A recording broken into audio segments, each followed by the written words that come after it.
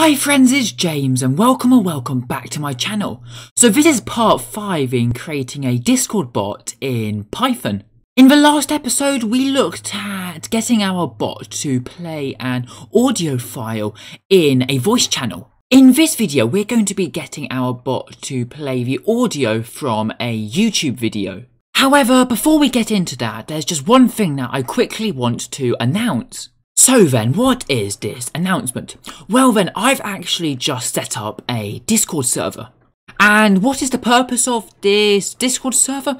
Well then, it's for you to be able to ask any questions that you have when building your Discord bot. So if you feel that the question that you want to ask is too long for the comments of a YouTube video, or that you want to share some code along with your question to make it more easier to understand and for us to be able to help you fix it, well then this Discord server that I've just set up will be perfect for that. So if you're thinking that you don't need any help when creating your Discord bot, well then still consider joining because you might be able to help someone else with their code. So this Discord server isn't just related to Discord bots, it's also going to contain announcements and general stuff to do with this YouTube channel. So please do consider joining.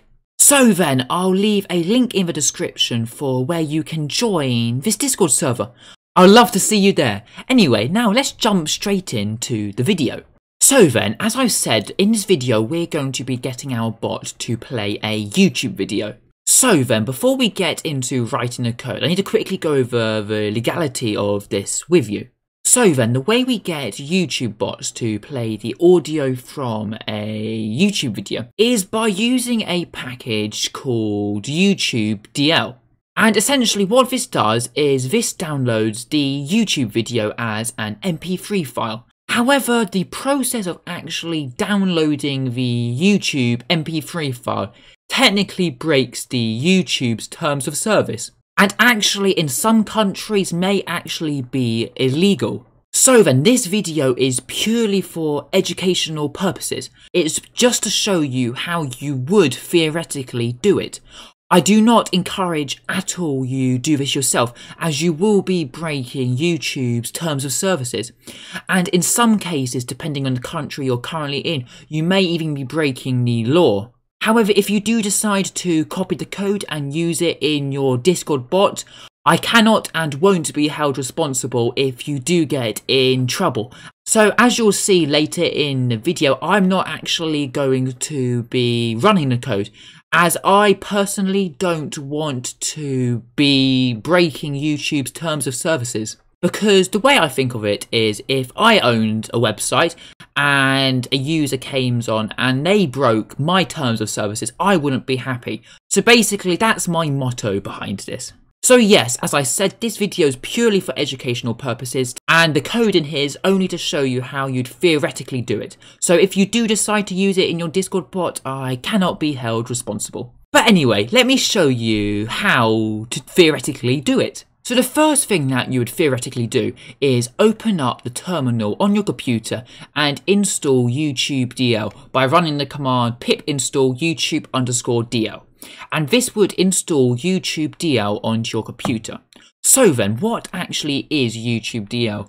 So YouTube.dl has loads and loads of features, but one of the things that it can do is it can download YouTube videos, the audio from YouTube videos, as MP3 files. So you've now installed YouTube.dl and you know it works. So we actually have to theoretically import it into this file. So you'd come to your top and you'd create a new line and you would type this: import YouTube_dl, just like that. And that would now mean that the YouTube.dl package is now imported into your project. And then if we scroll down, we want to create a command. So what we can do is we're going to actually copy our join command that we made in the previous video. So if we copy this, and then we come down here and we can paste it. And the first thing that we want to do is we want to rename what it's called. We're going to change it from join to play. And now what we're going to do is after this ctx here, we're going to add a comma, and then we're going to type URL colon, URL colon, and then string, like that. So then, what does this URL colon string do? Well, and essentially, let me explain. So if we go down here and let's pretend we're typing into our Discord channel. So what we'd type is we'd type exclamation mark, because that is our prefix. If we go up here, exclamation mark, like we did in previous videos. And then we type play, because that is the name of this command. And then after the play, after we do a space, we input the URL. So let's just say HTTPS. There we go. So let's just pretend we're playing a video on YouTube, even though technically no video would be playing, because youtube.com, if you go to that URL, doesn't actually have a video to be able to be downloaded, if you see what I'm saying. But anyway, back to here. So essentially what we're saying is we're playing, so we're running this command, and then we're passing in the URL that we specified. And this is what this is doing here. And the colon str is just telling Python that this thing here is a string. Basically, a string is just like letters, characters. So currently, at the moment, if we were to run this play command, all it would do is it would join the voice channel that we would be currently in and play that piano file that we used in the previous video. So let's just say, theoretically, we have the code here in the middle to download the YouTube. I can't spell, apologies. Download the YouTube video. Let's just pretend for a second that this line here downloads the YouTube video that we specify, even though we know it's a comment, but let's just say theoretically it does. Essentially what would happen is when we run this command is our bot would join the voice channel that we're in. It would then download the YouTube video, and then we would get our FFmpeg to play that downloaded YouTube video in the voice channel. I hope that makes sense in what I'm explaining. And we could remove the join part of this function. So we could get it so the bot wouldn't join the voice channel each time. It would just download the YouTube video and then play it. However, I will remove that a bit later in the video. So what we're going to do right now is we're going to write the code to download the YouTube video. So what's the first thing that we need to write in our code? Well then, it is this. This is a JSON object that contains key info for when we're downloading the video from YouTube. So we're going to be passing in this information when we download the video. This is to make sure that when we download the video, it downloads in the correct format and the best possible format. I found this on the internet. I did not come up with it myself. This is just like a commonly used preference JSON object. So yeah, okay, so what we're going to write now is this. And I found this from the documentation that comes with YouTube DL package. So what we're going to type is this. We're going to type with YouTube underscore DL. And this is referring back to the package that we imported here. We then are going to type this. We're going to type dot and then capital YouTube like that, and then DL like that, and then open and close brackets. And inside of these brackets, we're going to be passing in this options JSON object. And so to do this, what we're going to do is literally just type this name into here. And so yeah, if we do that, underscore ops, there we go. And we've now passed it in. And then we need to type as YDL. There we go. And now if we come down here, make sure it's indented properly like this. And you want to type YDL.download. Sorry, it would help if I could spell, wouldn't it? Download, and then open brackets, and then square brackets, and then URL. There we go. And essentially this URL here is referring to the URL that is passing in, which is exactly what we wanted it to. And this YDL is referring to this, which then refers to this. I hope that makes sense. So essentially, this is just like a shorthand for this.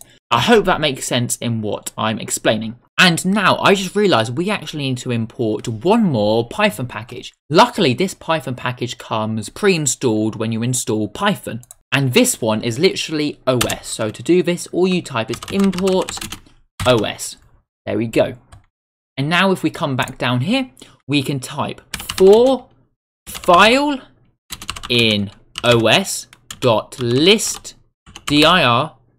open and close brackets, double speech marks, and then full stop, and then a forward, what's that called? A forward, the life of me, it slipped what it's called. I'm just calling it forward bracket, even though it's not a bracket. For the life of me, I cannot remember what that is called.